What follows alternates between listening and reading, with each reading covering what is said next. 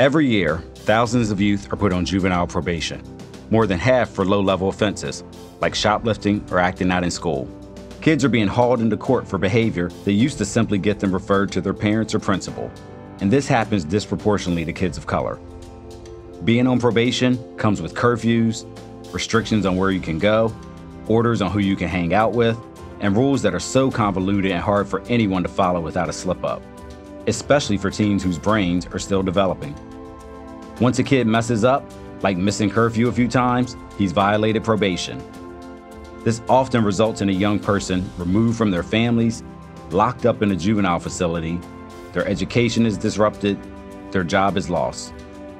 They often end up worse off than if the system hadn't gotten involved in the first place.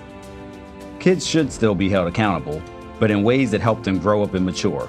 Kids need support, not court dates and criminal records for normal teenage behavior. We know what works with young people. There are effective ways to promote personal growth and positive behavior change in youth.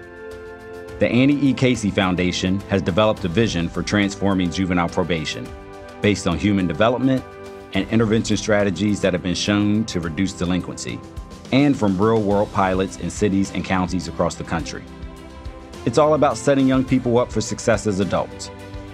We can start by diverting young people with nonviolent, low-level charges from juvenile court altogether and towards community organizations, human service agencies, and their own families.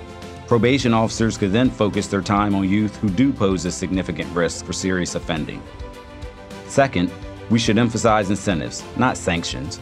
For generations, juvenile probation has been built around punishment, but research makes clear this approach is totally backwards.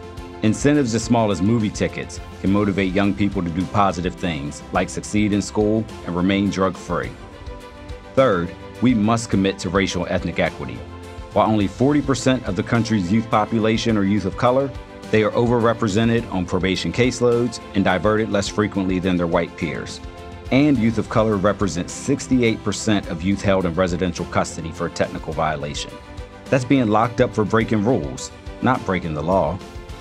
Finally, we should build young people's skills, decision-making, and positive connections. Those are the real game changers. We know what to do. Now it's time to get probation right.